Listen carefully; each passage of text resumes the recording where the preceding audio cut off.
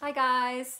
So we're still in lockdown, and I don't know about you, but it's been quite a roller coaster ride over the past few weeks, and found myself having really good days, but also having really difficult and challenging days. And I think also with the rollout of us going out of lockdown, you can just pick up there's a lot of different voices out there, and different opinions and the way people look at it, and just different, like there's a lot of emotion as well, a lot of disagreement. And in the midst of it, I was really encouraged by a story in the Bible, and it's about a guy called Caleb. And I want to share a little bit more about his journey and his life. And in Numbers 14, verse 24, God says this about Caleb. But because my servant Caleb has a different spirit and follows me wholeheartedly, I will bring him into the land he went to, and his descendants will inherit it. What a beautiful thing, for God to say this about someone. And God didn't say, he had a different personality, or he was this great leader or this great warrior. No, God said he had a different spirit in him. He was different than the rest. He had a different perspective. And because of this different spirit, he actually received what God has promised him. So let's backtrack a little bit and look at what happened for God to say this about Caleb. So the Israelites just got out of Egypt. They were delivered from bondage and slavery, and they were heading towards the promised land, a land of abundance, a land of freedom. And and that was always God's mission. God's mission, his plans for the Israelites was always to lead them out of Egypt, out of slavery, into a life of abundance. And that was never going to change. So on the way to the promised land, Caleb was chosen with 11 other guys to go to the promised land and to go and check it out, to be spies there. And when they came back, there were two very different reports.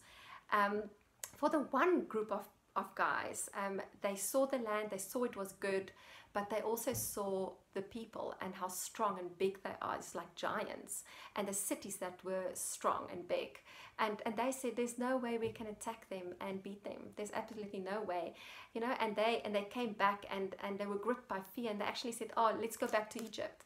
And this dream of the promised land actually died within them, and they were like, there's no way it's for us. Then you had Caleb, who had a different experience. Same land, same giants, same things he saw, but something was stirred in him. Like there was something that awakened in him, awakening of God's promises, and new expectancy and new excitement of what's lying ahead, and he came back and he said this. Then Caleb silenced the people before Moses and said, we should go up and take possession of the land, for we certainly can do it. Like he had to silence all the voices around him, all the fear, all the disagreements, all the emotion, all the doubts. He had to silence it, and he said, you know what? God's plan never changed for us, and that will continue. It will come to pass. So let's go. We can take it, because that is our trust is in God.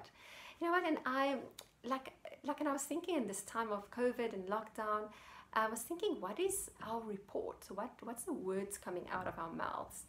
Is it a report where the focus is on the giants, on the impossibility of the situation, that we're out of control and we don't know the fears and the doubts of not knowing what's going to happen?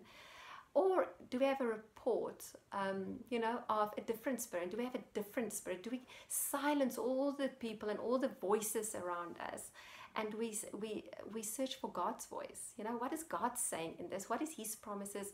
What is his dreams for my life? And allow him to awaken the dreams in us. And maybe we even want to birth new dreams in you. You know what? And what is such a great time, because there's less busyness, less distractions, to really trust God for his voice, for his awakening in us, and for him to put a new spirit in us that makes us different, than the rest of the world, and that we declare hope and we declare promises, and that we walk this out with God, because we know who we are following.